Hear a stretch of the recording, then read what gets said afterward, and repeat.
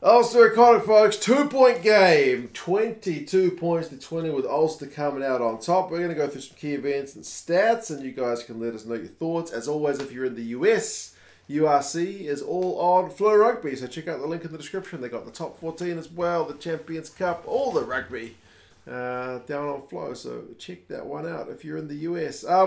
Kind of a messy start to this game. I mean, this is one of those games which was maybe kind of saved by a bit of a grandstanding finish, because the first half in particular, there wasn't that much going on. It was a messy scrum. It was both sides winning turnovers. Frank Murphy trying his best to hurry the game up. I feel like he's read those World Rugby directives for next year about speeding the games up, but he was facing kind of an uphill battle at times. Ulster by 15 minutes had some great attacking line-out position, but lost the line-out. Ethan McElroy had a great intercept on a Jack Carty pass, but couldn't burn him for gas. So Jack Carty, despite throwing the intercept pass, is the man who makes the tackle to stop McElroy's run, which was not often the guy who throws the pass is the one that makes the tackle, you know what I mean, for intercepts. Mac Hansen knocks on a kick that Dokes put through. Dokes playing 10, which is unusual.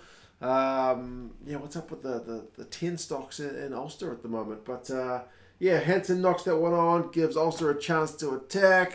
Some phases, then Marcus Ray knocks it on.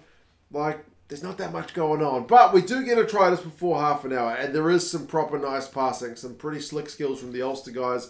When they finally hold the ball, nobody knocks it on.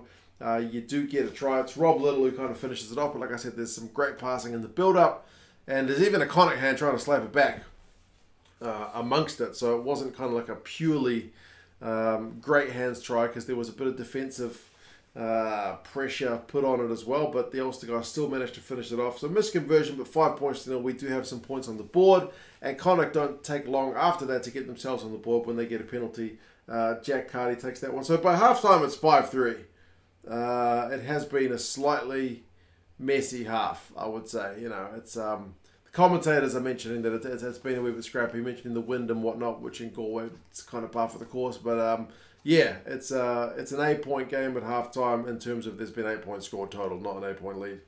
Second half, Beelum escapes a TMO check for foul play, which I think was fair because it's one of those head-on-head clashes, which was pretty innocuous, and you know, he wasn't standing upright kind of thing. He was kind of bent, so the referee dismisses the TMO's check, which is kind of pleasing to see. Frank Murphy following his own opinion, which is, like I said, sometimes pleasing, because sometimes I feel like the refs get the call from the TMO and they kind of feel obliged to indulge them, but not in this case. And then a couple minutes later, Stewart gets the first of his 2 tries. That maul of Ulster's was looking pretty bloody deadly.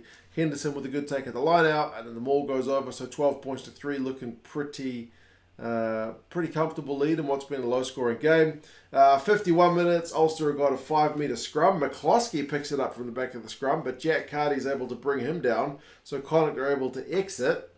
So that's a bit of pressure kind of escape, but not for long, because a couple of minutes later, it's another maul. It's Carter who takes the ball at line-out time. This time he's come off the bench, and Stewart's able to get his second one. Carty is again there, making a tackle, but he's unable to bring down Stewart before the line. So 19 points to 3, man. It's looking like it's going to be a long day at the office for the Connacht guys. But that being said, they did manage to kind of, they did manage to turn things around after, pretty much directly after that second Stewart try, because they managed to get down Ulster's end, heap of pressure, and then their own maul went close before Caleb Blade. Goodness gracious me, how did he get through? Like 3 Ulster tacklers to power through and get the ball over the line. So much needed try. 19 points to 8. And then the momentum, which was all with Ulster, starts just continuing, I guess.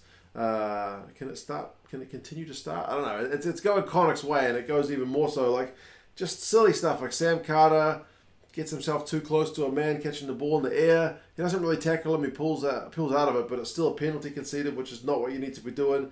You give yourself, all kinds of pressure, and Connacht got a line out in a great attacking position, but they did lose the line out, so that kind of momentum was taken away.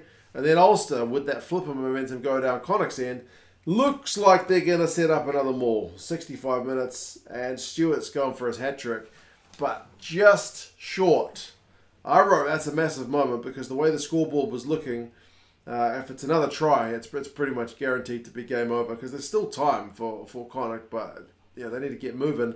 Ulster did opt for a penalty a few minutes later to at least get that 14-point lead. So they're probably not going to lose it. But 10 minutes, 2 tries needed for Connacht. Can they do it? Well, they gave it a hell of a go. They put, again, a bunch of pressure on. Ulster conceding penalties. Greg Jones on the replacement. Eventually gets yellow carded for just, it's a team thing, too many penalties conceded. Connacht go through some phases. Prendergast goes over, but they find a bit of obstruction in the build-up. So back for a Connacht penalty anyway. They tap and go. And then Butler's able to go over with 2 minutes left. So that makes it 22 points to 15. With the clock in the red, the Connacht guys pretty much need to go length of the field. And they bloody do it, man. Heaps of phases. Advantage. Cardi goes close. Eventually, Adam Byrne is able to go over. Big fend to get himself over the line. It's not... I mean, again, with the wind, it's hard. But it's not...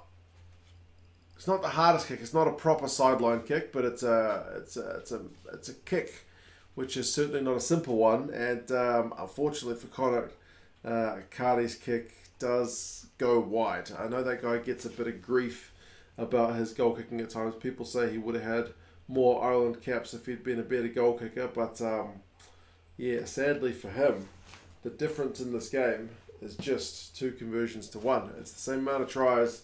Same amount of penalties. The difference is a conversion. So, yeah, I mean, it's a hell of a comeback from Connacht, to be honest. They were looking pretty much dead and buried. And if, as I said, if Ulster scored that 3rd maul try, they would have certainly been getting nothing from this game. But they do come back into it to at least get a losing bonus point, if nothing else. I mean, possession and territory go with Ulster. Run meters goes with Ulster. Defenders beaten, though, goes with Connacht 19-14. So, yeah, and penalties conceded 12-8 with Ulster conceding a few more. So, put under the pump a wee bit by the Connacht guys at the end. Individuals, Tom Farrell beats 4 defenders. Niall Murray makes 15 tackles. I still reckon that guy looks the business, eh?